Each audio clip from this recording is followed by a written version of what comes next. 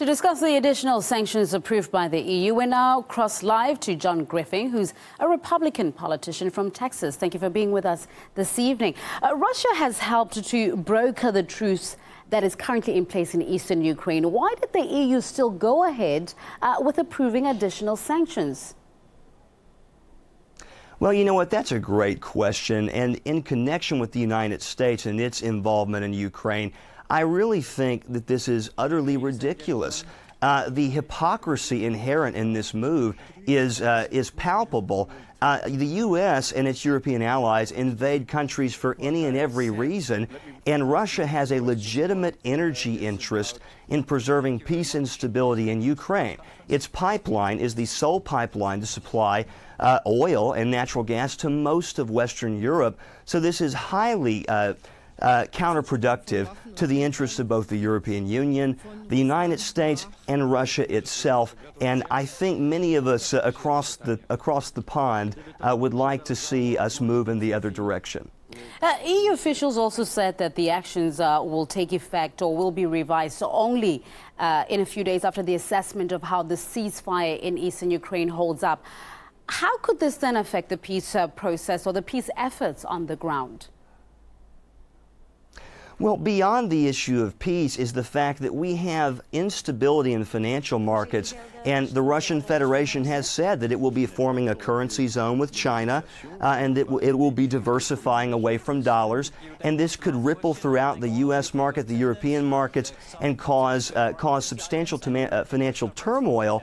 And this is something we need to be thinking about in the European Union and the United States before we advocate and pursue new sanctions. As far as peace on the ground, I think Russia wants peace. I think the people of Ukraine simply want to go back to business as usual. This is not World War II. This is not Lebensraum, as some have said. This is not imperialism. This is simply Russia protecting its energy interests. And the United States and Europe should be encouraging this, move towards stability, not trying to punish Russia, not trying to punish the economies of all of our nations and our consumers with these types of really counterproductive moves. Let's go back to, I want you to elaborate a little bit more on the economy side of things. These sanctions that are being imposed on Russia or vice versa, America doesn't really feel them. The EU is mostly going to be affected by whatever Russia decides to do with these new sanctions that have come out. So is it fair to say that Brussels could have tried other measures to promote peace instead of just going for what you've just said, counterproductive sanctions? Very much, and I'm an advocate of a new Plaza Accord or Louvre Accord that would adjust the consumer balance across the G20 because I think we've reached a fever pitch where the U.S. dollar is no longer able to be used as an imperial tool, and other nations are looking at their options. I know that Russia is now looking at using its own currency. China's looking at using its own currency in international trade, and this has rebalanced things substantially. Our consumers, our consumers aren't the only consumers anymore. Chinese consumers number some 300 million. That's their middle class, according to one estimate. That's as large as the entire U.S. population. So the U.S. and the European Union are no longer in the position to make these types of grandiose unconditional threats.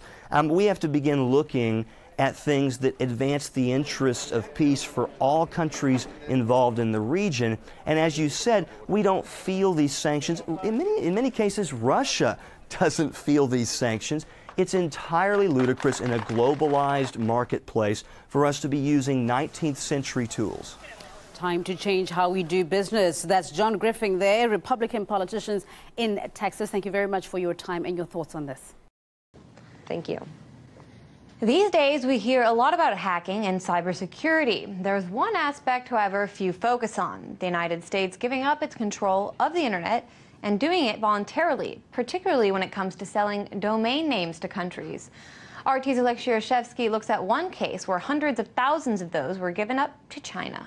Jeff Barron was seen as one of the internet pioneers. I was fortunate enough to be able to develop some software in the late 1990s, and we were able to register some very valuable, good domain names like rewards.com, servers.com. His $100 million company, Ondova, ran the domain creation. This is a guy who had around $100 million company. He had around 80 million unique visits per day to his sites, and he had 1 million domain names that he controlled. But after a business dispute between Barron and his business partner landed the company in a courtroom, Jeff became the first person in the post-slavery era in America to go into human receivership, with a federal judge in Texas stripping him both of his material wealth and his civic rights. But the most surprising thing came later, when Barron's assets ended up not quite in a place you would expect. The court seized these assets that belonged to these companies, and they sold them off when the court, according to the higher court, didn't have jurisdiction to do that. There were, my recollection is there was about 350,000 internet domain names, and a lot of those domain names did end up in China. The domain names sold by the U.S. court to Chinese and other foreign countries ranged from simple three-letter websites to the longer ones. But there was always one common denominator: the .com extension. Imagine the internet as the real estate market. So in this case, the .com domains would be the elite houses, large pompous villas, while all other domains would be, affordable, cheap housing. But regardless, now imagine somebody with bags of cash rolling in and buying off all property in a neighborhood. Easy to imagine that in either case, such individual would have a major say on how things are run in such community. And this is exactly the concern that investigative journalist John Griffing has when it comes to the Chinese buying off those domains. Now we have a bunch of non-Western countries like Iran, who censors the internet, monitors what their people look at online. China, same thing. Competing now against Russia, the United States, Britain, Germany for influence over what has traditionally been a very open, equal, and competitive space. When China gets 51% control of all DNS addresses, it also then can dictate to the rest of us, to Russia, to the United States, what we will see online, how we will consume news online. Such interest from the land of the dragon is not new. Barron's assets were given up in 2013, but this blog post from 2 years ago suggests selling the domain names to China was quite a profitable business. The person who wrote this outlined the pricing, at times going to hundreds of thousands of dollars, and that the market is hot and that the Chinese own it. But the most bizarre part is that America is doing this to itself, not only signified by Barron's case, but also by letting go of U.S. government's grip on domain name system, or the DNS, last year to a non-profit company called ICANN, which has governments and foreign businesses among its stakeholders. I think the risk is extremely serious that that a foreign actor or a number of foreign actors could obtain control over ICANN and therefore essentially control the internet, at least for a short period of time. So in the instance of America being at war with some hostile foreign powers, if they were able to obtain control, the hostile powers are able to obtain control over the ICANN, over the internet, I think it puts the United States security in extreme jeopardy. The American government has stood behind the internet historically, and that's what has made the internet what it is today. So simply restoring that, not going further, not going further back, further forward, but restoring the system we had, I think would do a lot to alleviate these issues. The current media world is buzzing with everything cyber-related. The story of U.S. giving up its domain assets to foreign governments, however, is not as sexy as unproven hacking allegations. So Jeff Barron, as well as a handful of internet activists, are waiting to see whether Trump's administration would take any steps at all to make the internet American again. Alexei Rashevsky, RT, reporting from Washington, D.C. Meantime, Deir ez-Zor's children are trying to get back to some kind of normal life after the lifting of that siege. Not all the schools in the city are fully open, but some of the kids are already back at school and they've started classes in this new school year. But not all Syrian children are lucky enough to be receiving an education right now. Human Rights Watch is reporting that millions of dollars pledged to get Syrian refugee children back to school simply hasn't reached them. And it says the international community is partly to blame, as Samira Khan's been finding out. A lost generation. That's precisely what global powers sought to prevent when they pledged to enroll all Syrian refugee children in school by mid-2017. But a lost generation is exactly what we're seeing. Donors and host countries have promised that Syrian children will not become a lost generation, but this is exactly what is happening. More transparency in funding would help reveal the needs that aren't being met so they could be addressed and get children into school. Despite international assistance to prevent this, over 500,000 Syrian children in Turkey, Lebanon, and Jordan are still not receiving an education. According to Human Rights Watch, millions of dollars never reached, arrived late, or couldn't be traced due to inadequate reporting. Major donor countries, the EU, US, and the UK, all missed specific funded targets they had already committed to. The United States is announcing our latest contribution, new funding specifically to support schooling for 300,000 refugee youth in Jordan and Lebanon. First of all, I would like to thank countries like Jordan, Lebanon, and Turkey who are willing to accommodate these people. They need our support. For 2016, the federal government would like to pledge 1.1 billion euros for the humanitarian aid programs of the United Nations. That was winter 2016. When the school year began, host countries Jordan and Lebanon were both massively underfunded. Winter 2017, same problem. Of course, it's not entirely the donor's fault. Certain policies of host countries have also created obstacles. In some Turkish provinces, Syrian refugees face delays in getting the identification required to enroll in public schools. And Lebanon hasn't even issued work permits to Syrian refugees. And as a result, families are often unable to afford school-related costs, pushing kids to work instead of going to school. We're not investing in the mechanisms by which that you can get monies to places as quickly as possible. And instead of governments being set up to do this in the right manner, we are typically looking at outside NGOs to do it. Some can do it with good success, depending, and some not. Until we take monies from the military, which is typically where most countries are investing as far as in security needs rather than into development needs, this challenge is going to go over and over again. So while they may have good intentions, the international community may still be held responsible for helping create a lost generation. Samira Khan, RT, Washington, D.C. Well, when you look at the stats, Syria is on the verge of an educational crisis, certainly with 1.75 million children unable to attend school and 8.4 million Syrian children inside and outside the country in need of urgent humanitarian aid. And that's a worry. Investigative reporter John Griffing says that this lack of education and all the other problems could lead to more terrorism.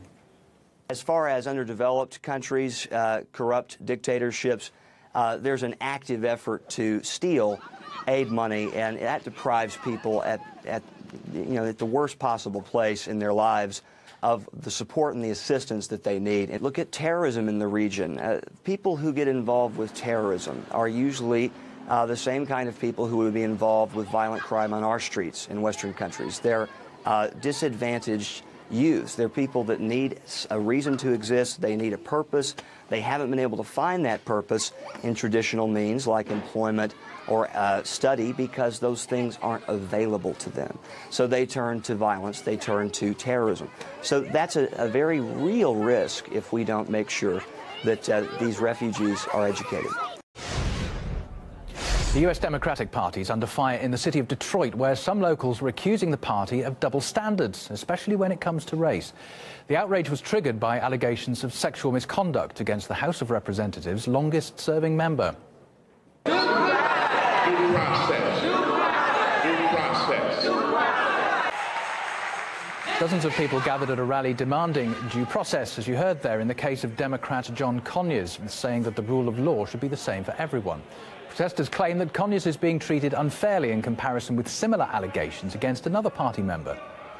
John Conyers is accused of 5 cases of sexual misconduct and denies all of them. It's believed that some politicians are using his age and race to force his resignation. Meanwhile, the Democrats have apparently turned a blind eye to allegations against Senator Al Franken, whose career is well supported by the party.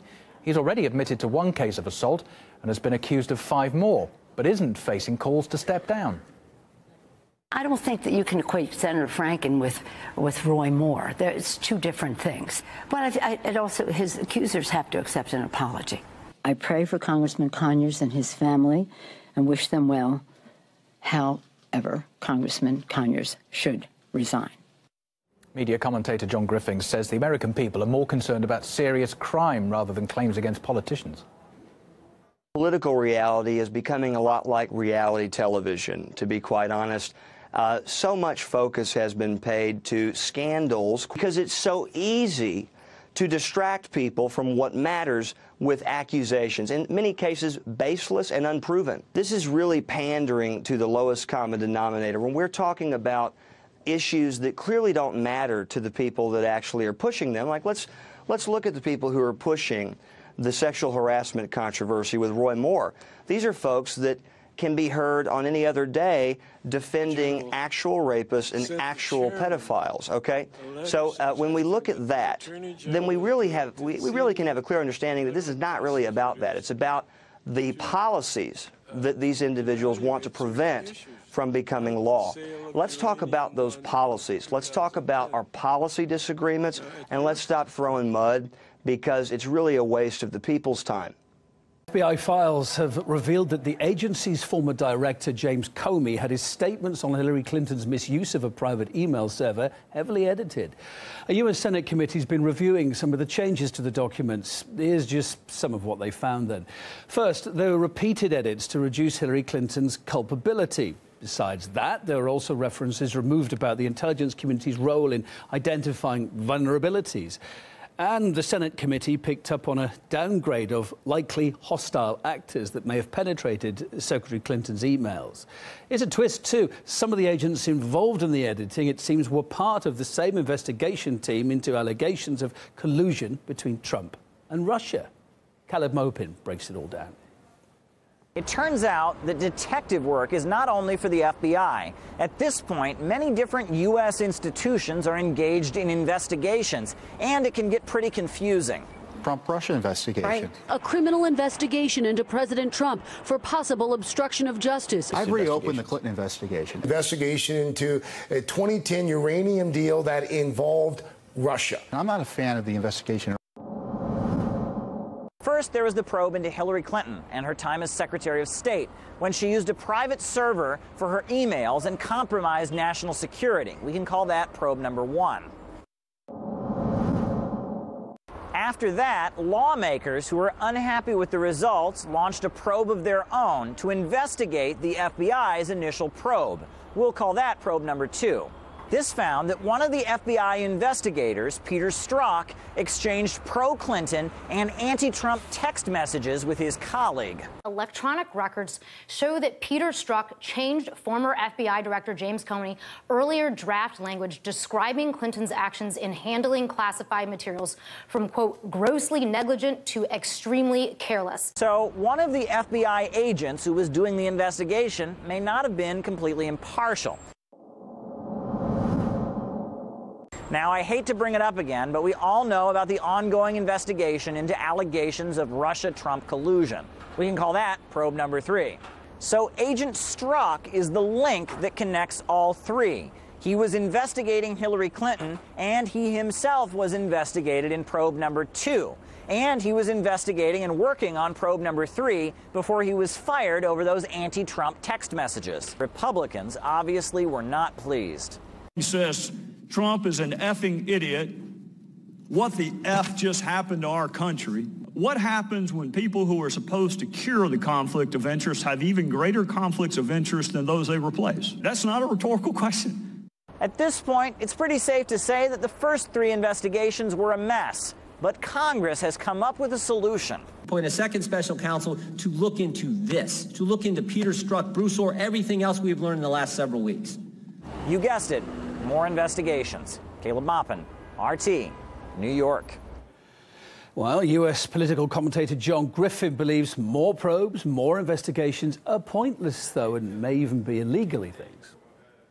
The bar has been set so low on this investigation, especially after all intelligence agencies have said that there absolutely was no impact on vote tally, and there's even disagreement as to whether or not Russia did intervene in the U.S. election, especially after the DNC now came forward and said that their leaks were not related to a Russian hack.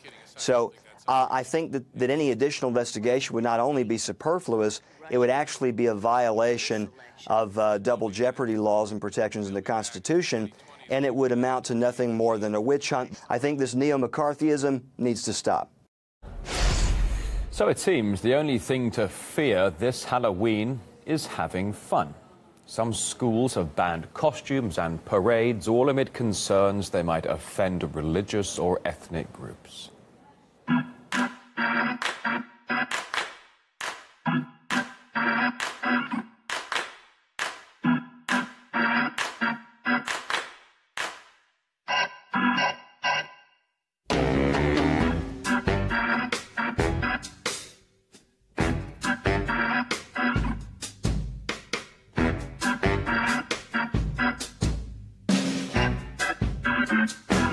If it's not your particular religion, and even if so, children don't dress up as their authoritative elders, somehow there's bound to be something negative about it. So it's a little hate-mongering. Muslim sheikhs exist in the world, so if you dress up as a Muslim sheikh, what's the problem?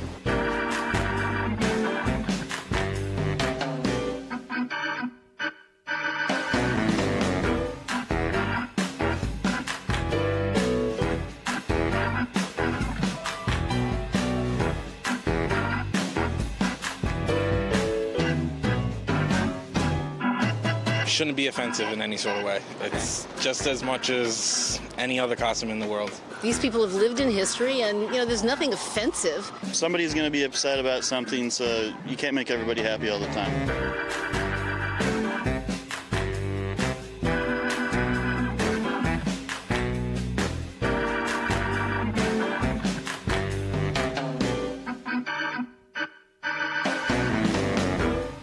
It's become one more super consumer holiday, and now it's politically loaded. I would get rid of it. I think it's ridiculous because those same schools are making those same kids stand for the Pledge of Allegiance. So what's the difference? And they don't have a choice to do that. They have to do that. Everything has become this kind of walking on eggshells, tiptoe exercise in human relationships. And when you have entire groups of African American students at universities saying they want to self-segregate, calling it safe spaces, totally eliminate any sort of other racial intermixing. I mean, that's really kind of cultural reversion. That's going backwards, don't you think? Nobody that's sending their kid out onto the street for Halloween wants to insult a group of people. You know, it's not really about that, and the fact that it's been made about that is just truly tragic.